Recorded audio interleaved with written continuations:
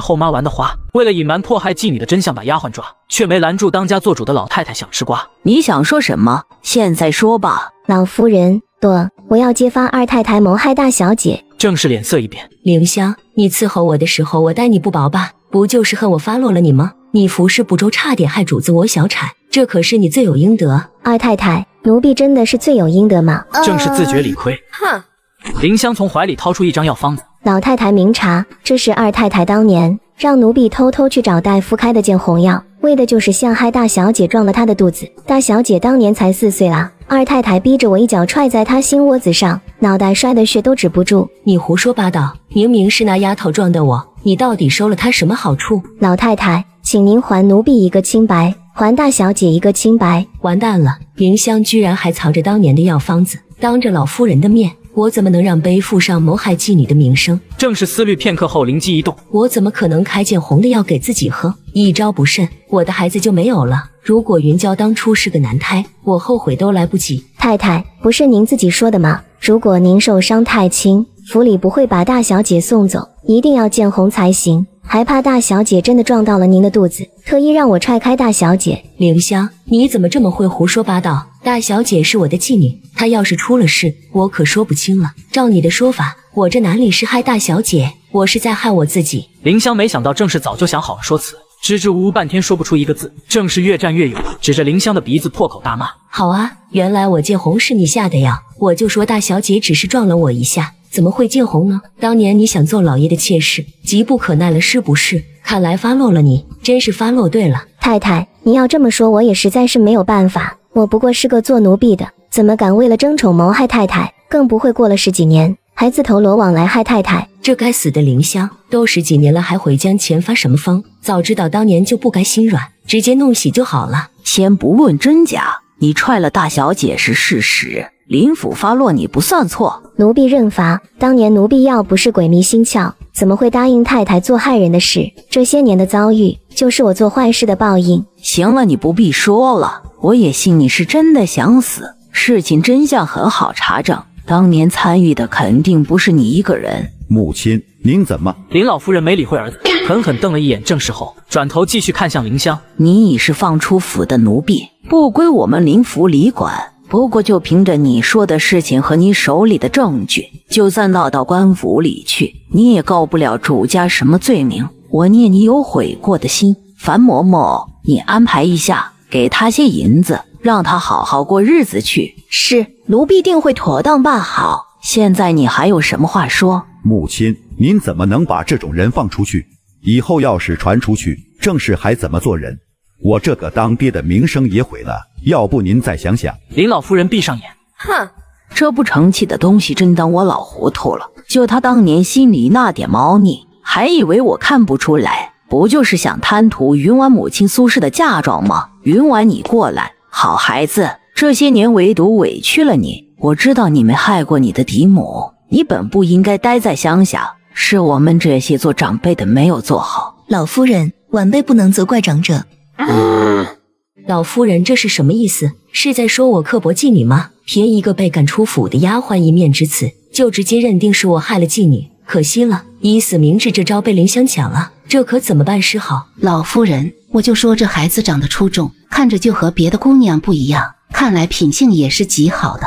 此话一出，西林家的太太们也纷纷窃窃私语。这么说，二房大小姐是无辜的啊？什么从小狠毒的话，那都是继母编排出来冤枉她的。继母就是继母，心太狠了。藏在人群中的凌云娇面无血色。怎么可能呢？明明是凌云婉撞我娘的肚子，害我差点不能出生，怎么变成他娘害凌云婉了？老夫人怎么能信一个被发落了的奴婢呢？族里这么多人看着，母亲怎么能这样处置？我的脸以后可往哪里放啊？母亲，您不能。你还想说什么？你是怎么做父亲的？樊嬷嬷见状，赶紧把其他太太小姐请出去。老太太还真是个果决的，就这么当众处置了，一点都不维护那边的二老爷和二太太。可是咱们分家之前，听说老夫人似乎偏心二房那边。这你就错了，要偏心也不是这么偏的。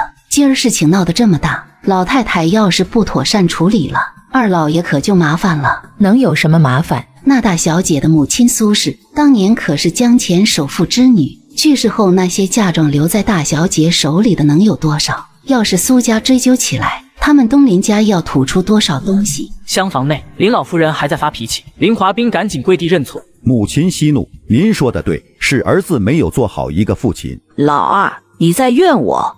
母亲，儿子怎么会怨您？您生养了儿子，儿子孝顺您都来不及。那你说说，我要是不处置林香，不替云婉澄清，到委衙门里面，知府大人里会怎么判？您不是说了吗？他自己就有过错，告到府衙里也不是大事。而且您要是不放他走，他怎么可能去得了府衙？呸！给我动动你的猪脑子，好好想想，他一个被赶出门的丫鬟身份，是怎么到我面前来的？你真以为我不放他走，他就走不了了？我要是不还林香一个清白，有人的事等着给他一个清白。闹到现在我都把这个事都忘了，难道是赵静怡在背后出手了？可他不像是这么有城府的人呐。得罪了人，到现在是谁你都不知道。儿子是不如大哥稳重，也没有三弟聪明。老二，你不用这么和我说话。母亲，您想要儿子怎么说？您怎么从来就不像为大哥和三弟那样为儿子考虑一次？你这个不识好歹的孽障，赶紧给我滚！回去动动你的猪脑子，好好想想，到底在外面得罪了什么人？都知道二老爷是什么样的人了，您还和他讲什么道理？林香的事，您真要查？当然要查，要是没有铁证，正是以后要再翻了风浪，云婉怎么办？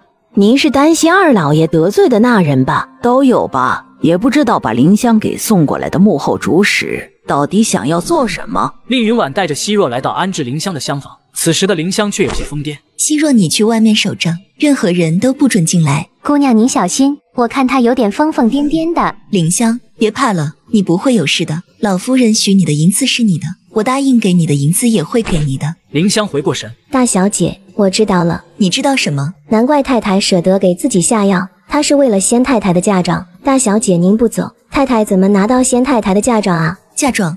怎么回事？你仔细说说。大小姐您不知道吗？您的生母20年前是江前最有钱的商户家的女儿，嫁妆多得像水像山，太太一定馋死了。怪不得，太太这哪里是一箭双雕，是一箭三雕才对。林老夫人还真是深谋远虑，事情再审下去，那可收不了场了。回到林府，林老夫人的寿宴照常进行，慈恩寺的事情已经传开了，正是受不了其他人的目光，坐了一会就匆匆离席。姑娘，太太逃走了，不必理会，这是她应得的。这时，董双双来找令云婉攀谈。云婉，你继母的事情我也听说了，你家老太太还算公道的，不过我还听说事情还没有板上钉钉，要不要我出面给你做人证？双双，我知道你想帮我，但你那时候还小，你说的话不一定可以用来做证词的。可是我现在已经不小了，我说的都是真话。你的冤屈虽然洗刷干净了，但你继母不是个好对付的人。是我现在已经没有麻烦了，你要想办法帮一帮你自己。董双双愣住，